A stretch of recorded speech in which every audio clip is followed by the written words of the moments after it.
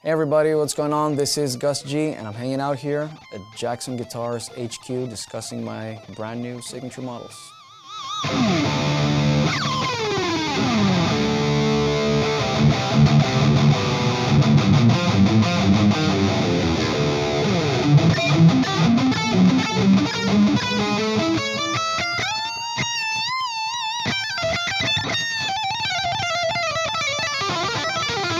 First time I ever saw Jackson was in music videos, probably some Iron Maiden videos.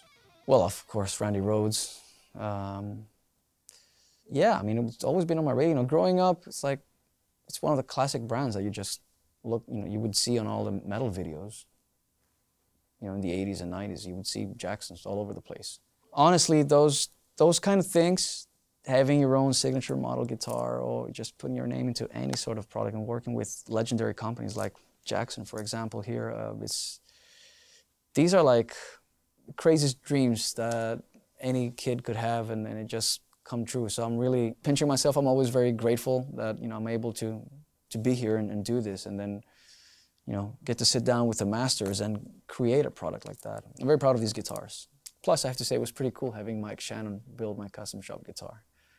That guy's a legend. I basically told Mike, you know, and the guys and the team, I just told them what I liked. The combination of the wood and the pickups and stuff, these are combinations that I've used for years. And it's kind of like goes hand in hand with my sound and style by now. And those guys took that and we just tried to improve it, basically.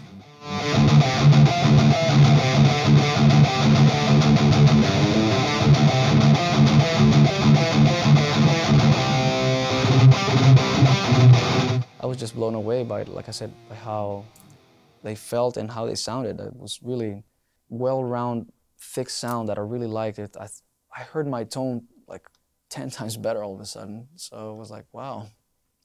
Originally, when I got my first endorsement, which was probably 15 years ago, and I first went to Japan with this band I used to play called Dream Evil, and they handed me actually a dime-bag guitar.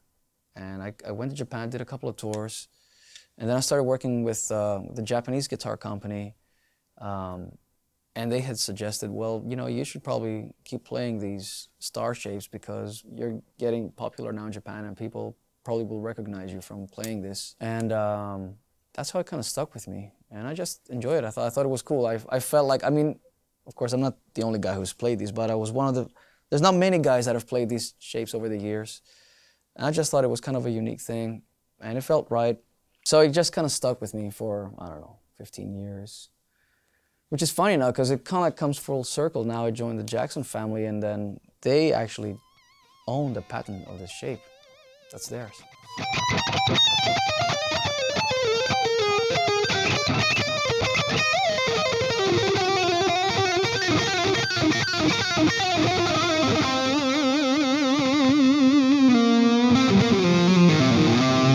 When it comes to the wood choice, the body's alder. I play rosewood fretboard, maple neck through body. I mean, for me, it's like the neck has to just feel smooth. And like I said, even though I don't play slim and very thin necks, I like them a bit thicker, it still has to feel easy.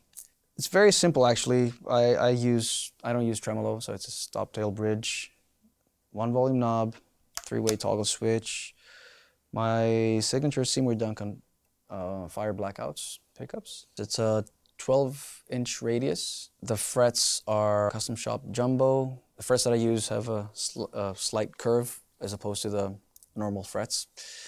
And Sperzel tuners. And 25.5-inch scale length. And there you have it, more or less. And then, like I said, we improvised and then we threw around ideas, and the guy suggested that we do my logo here on the 12th fret, which looks pretty bitchin'. And we came up with the bevels and the pinstripes, which really highlight the bevels on the guitar.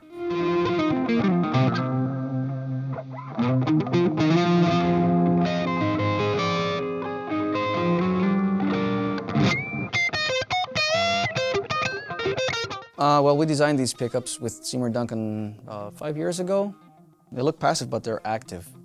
So the whole idea was that I wanted to have a combination of an active pickup, but also that has the sensitivities and the attack and dynamics of a passive pickup.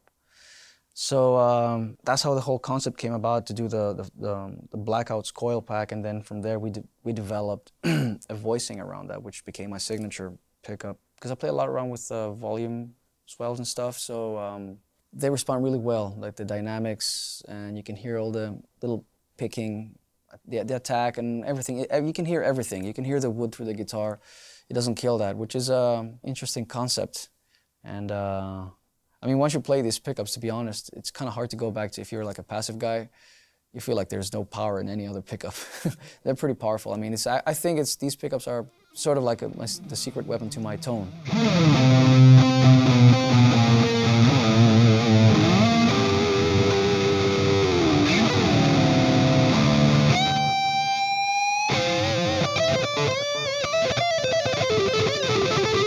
I got my first two prototypes, what I call them Blackie and Whitey, and I've been playing them and they just sound amazing. I don't know, the guitar just sounds a lot more well-rounded now, like all the frequencies are there. The sound is heavy as fuck, really.